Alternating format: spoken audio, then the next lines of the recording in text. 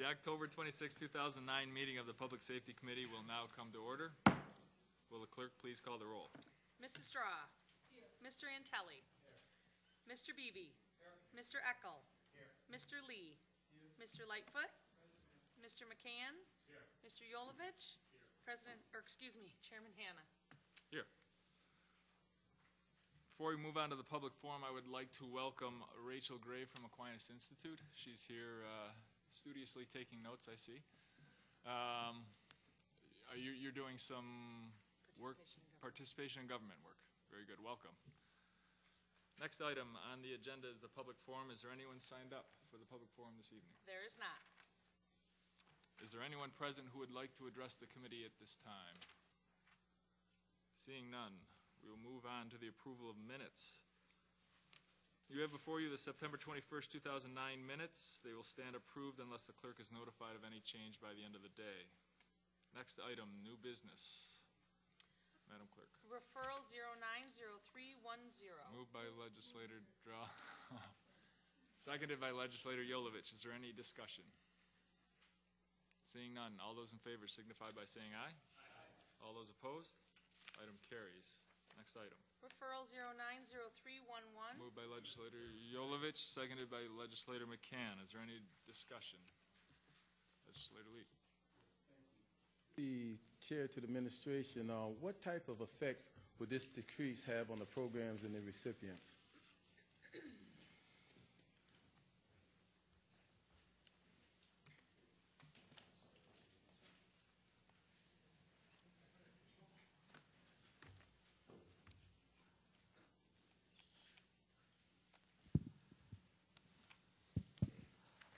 Through the chair, I believe the question is how much of an impact would the reduction in funding and the grant amount have on the provision of services? Was that? Yes. There were no discernible impact on the provision of services. The grant funding goes to partially fund the salaries of 2 assistant public defenders. So the reduction from a previous year of $2,000 will be offset by other cuts in the public defender budget, so it won't result in the reduction of services. Okay. And also part 2 of this question, number of cases do the public defender manage? Through the chair, last year the Public Defender's Office represented approximately 815 parolees. We anticipate that number to be comparable this year. Okay. And also through the chair to the administration, this fund salary? I'm sorry? Is this fund salaries? Is the fund yes, salaries? Correct. This grant, through the chair, partially funds the salaries of 2 assistant public defenders that deal with parole matters. Okay, thank you. Thank you. Is there any other discussion? Seeing none, all those in favor signify by saying aye. Aye. All those opposed? Item carries. Next item. Referral 090312.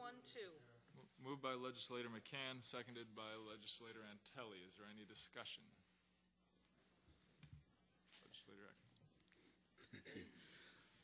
Thank you. Through the chair, what do we have a forecasted increase, forecasted impact on the backlog of cases for this referral, or as a result of this referral? Thank you.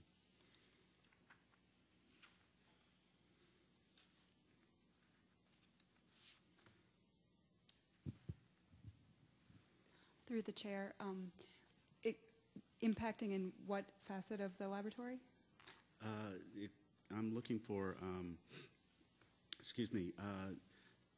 this is the Laboratory Capacity Enhancement Program.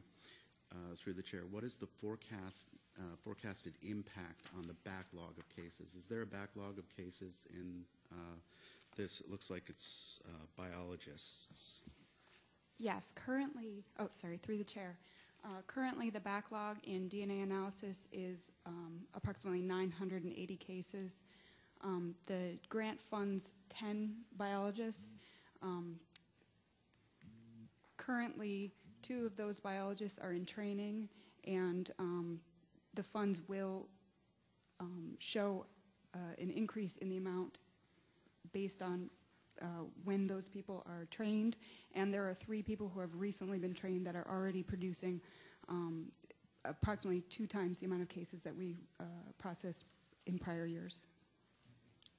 Okay, so they're going to have an impact on the cases. Through the chair, do we have an idea? There are 10 biologists coming on. How many do you have on there right now? Through the chair, all of those positions are current positions.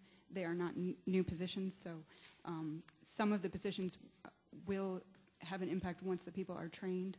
There is also some positions that are serologists or biologists who are screening evidence. Mm-hmm. So once those people are through their training, we will see an increase in the amount of cases, but there are no new people to be hired.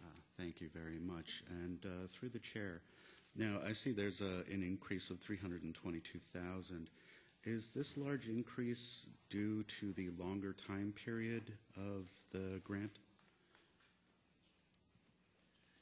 Through the chair, excuse me. Oh, okay. Through the chair, last year's grant was 5 months, and this is an annualized number.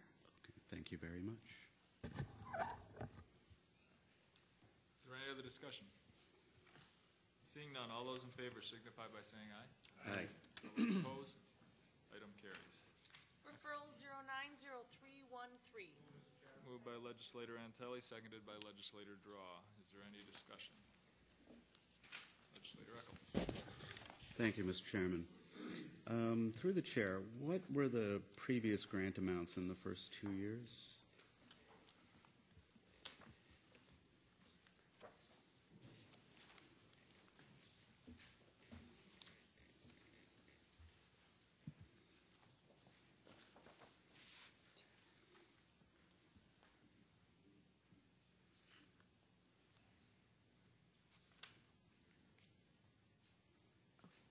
Through the chair, we do not have the figures for 2 years ago.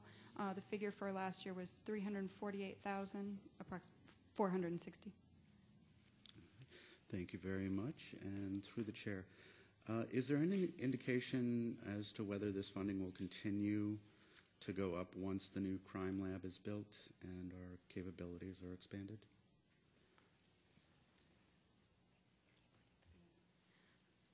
Through the chair, we don't have any prediction to what the future of the funding will be. Thank you very much. And through the chair, is this for staffing, goods, both? Through the chair, some of the funds are for staff members, others are for calibrations and things that maintain our accreditation. Thank you very much.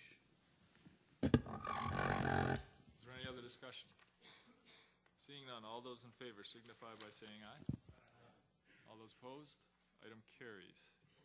Next item. Referral 090314. Moved by Legislator Draw, seconded by Legislator Yolovich. Is there any discussion? Legislator Draw. Are there any statistics in this, the success of this program in the past few years that you have on it? To the success of it? Let me close that there. Through the chair, yes. In our application, this funding, we did a review of the. In 2008, we had 5 major impact joint patrol periods, and during that time, the overall reduction in crime in the targeted neighborhoods was 11.8% for the. Comparing the 2007 periods of 2008. I mean, during 3 of the joint patrols, there was a net decrease of violent crime, and the other 2 there was a slight increase. So, but overall, it was about 11.8% reduction. And also, through you, Mr. Chair, are there any other counties in New York State that take part in this in the impact programs? Through the chair, there are 17 counties that are funded. These are counties outside of New York City. Okay. Thank you. Any other discussion? Legislator Lee. Yes, thank you. Through the chair, is there a report available that summarizes the performance and the impact of this program thus far? Through the chair, yes, I can provide you with there was a strategy assessment done. It was part of the application for this funding, and it's basically a 2-page report that goes through all of that information. So that is available, and I can get that to you. I would appreciate it. Thank you. Can all the members of the committee be provided with a copy of that Could you do that, please? Certainly, through the Thank you. chair. Is there any other discussion? Legislator Echo. Thank you very much, Mr. Chairman. Through the chair, could you tell me what neighborhoods were targeted? Through the chair, I don't have that specific information. Can we get that information? I believe so, yes. Okay, thank you very much. Is there any other discussion? Seeing none, all those in favor signify by saying aye. Aye. All those opposed? Item carries. Next item. Referral 090315. Moved by Legislator Yolovich, seconded by Legislator McCann. Are there any questions? Legislator Yolovich. Mr. Chairman, what are a few of the outcomes that are expected from this program?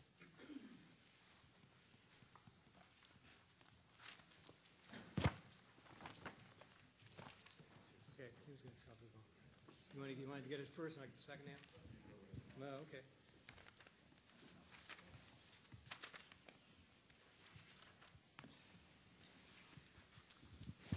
Through the chair, the main impact, goal of this program is to, for those defendants that are eligible, to make sure that they get enhanced sentences wherever possible.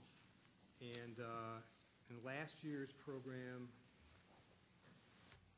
let's see, 75% of the defendants convicted were sent to state prison for, these were all violent felonies of one sort or another.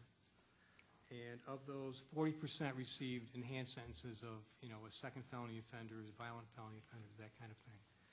We anticipate that that is the goal of the program. We'll continue to try to maintain that kind of a sentencing record. And again, this is, based on pre-trial, pre-sentence investigations, and ultimately the judges make the final decisions on this. We just provide them with the information. Would you just give us a quick explanation of enhanced sentencing through you, Mr. Chairman? Through the chair, certainly, sir. The basic sentence for, let's say, possession of a firearm may be 2 years. But if someone has a prior felony conviction, that sentence can be doubled or thereabouts.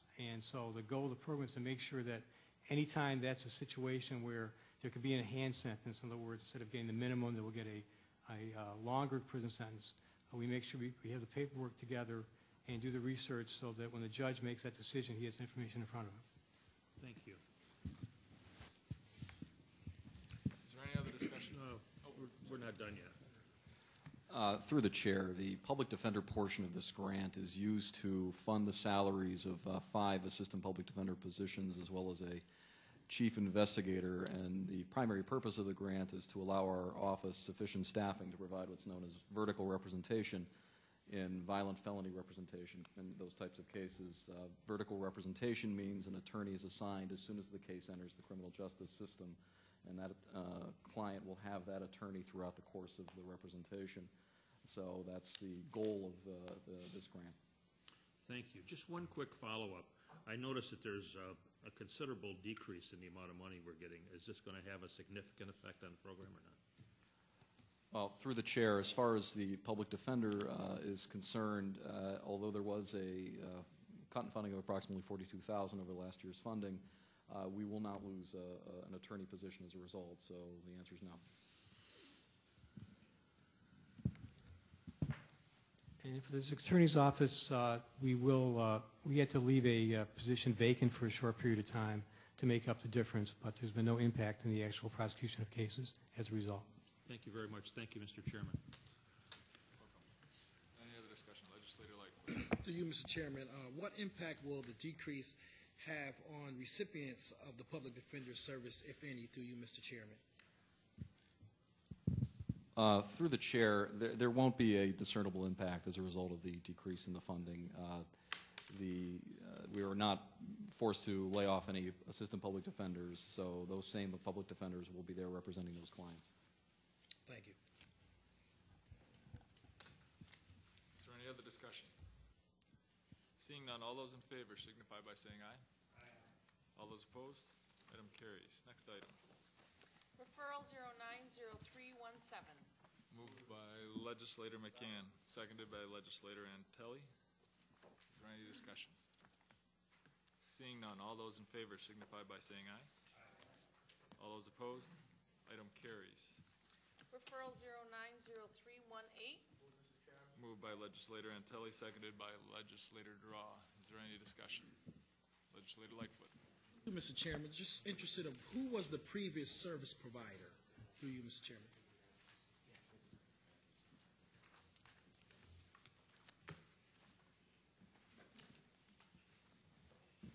Through the chair, it was Delphi Services. Thank you. Is there any other discussion? Seeing none, all those in favor signify by saying aye. All those opposed, item carries. Next item. Referral 090319. Move it, Mr. Chair. Moved by Legislator Draw, seconded by Legislator Yolovich. Any discussion? Legislator Lee. Through the chair to the administration, will the two positions created by this grant be continued after the stimulus money runs out? Through the chair, at this point we don't know. We are certainly going to be lobbying the New York State Division of Probation and Correctional Alternatives to continue this stimulus money to keep these two probation officers employed. And at the same time, the state is indicating that they are going to reassess the number of cases that probation receives because of the law changes and perhaps even increase funding to the counties. Okay, thank you. Through the chair to the administration, the 2010 budget shows a cut in the personnel line for probation. Could you tell me basically how do these funds tie in? Through the chair, I believe after legislative action in this regard, there would be the opportunity to refund some of those non-funded positions. That's a requirement of this stimulus money. We had to prove that we were either creating brand new positions or providing opportunities where local funds did not exist. Okay. And through the chair to the administration, one more question. Reason for the 2010 decrease? Could you, through the chair, could you repeat the Yes. question? Could you also explain to me the reason for the 2010 decrease? Basically, it does. It asks for a decrease in the funding. It has for a decrease in the funding. So I'd like to know the reason why. There was a amount decreased in the funding. Right, in the 2010. So I'd like to know what was the reason for that decrease.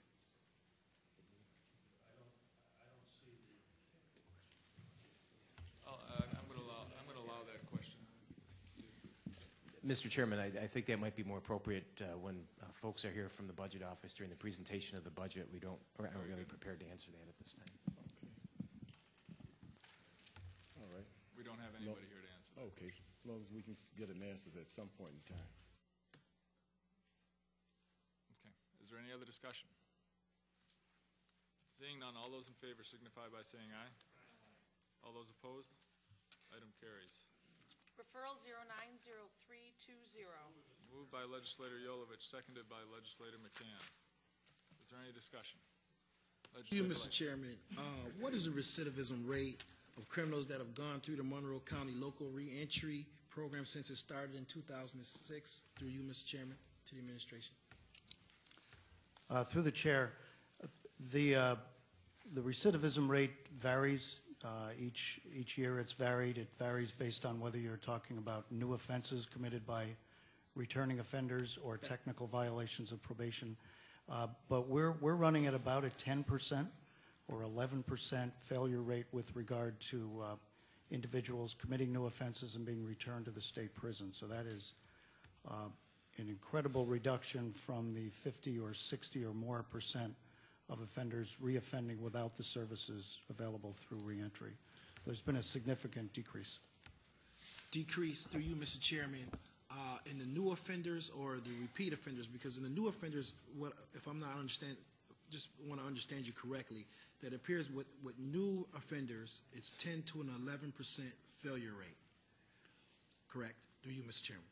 Through the chair, these are all offenders who have been in state prisons, so they may have been repeat offenders with a long history of criminal arrests, but they're first-time reentry clients in our program. Okay.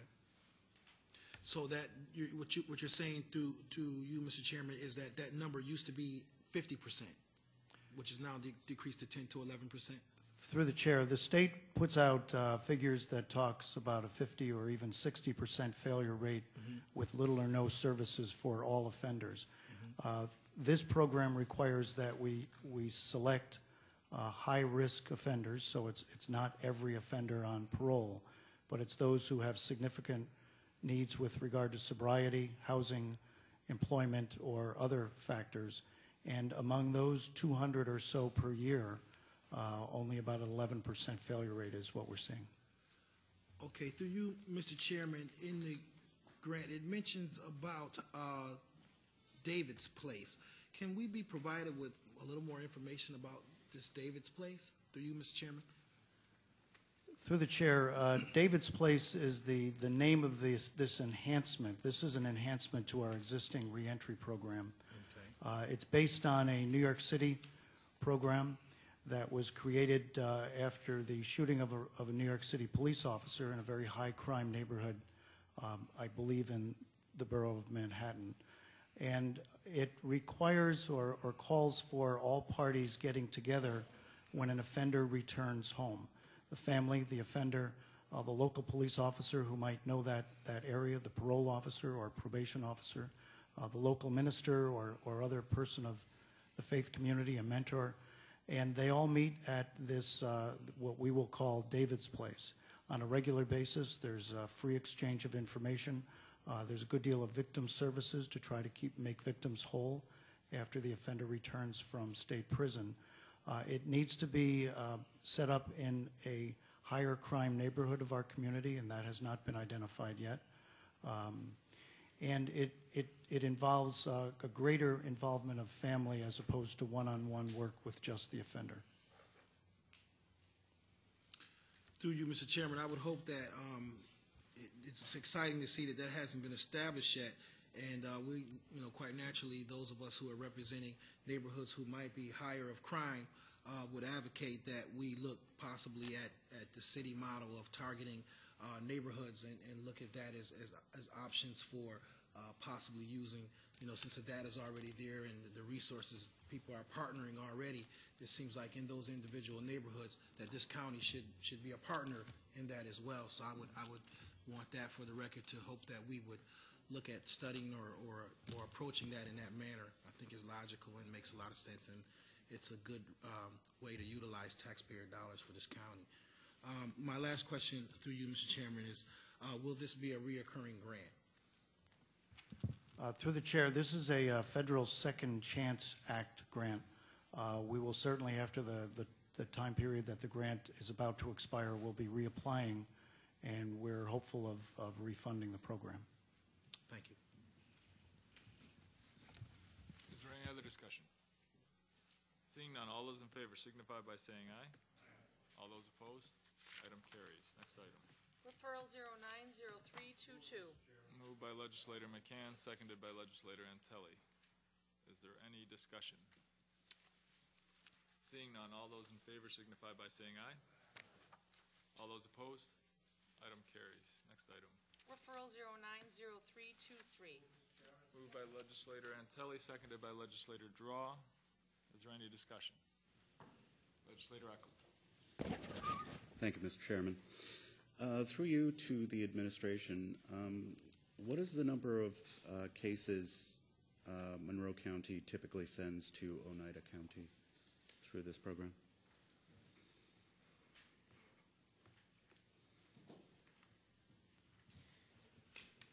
Mr. Chairman, I don't have those figures in front of me. Unfortunately, there's not a representative here right now from the Sheriff's Office, but I can get that information for you before the Ways and Means Committee meeting, if that's acceptable. Thank you very much. And through the chair, also if we can get a typical annual cost of this program, because I know this grant doesn't exceed $25,000. So, thank you.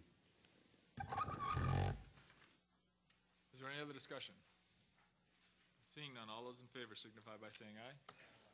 All those opposed, item carries. That's it.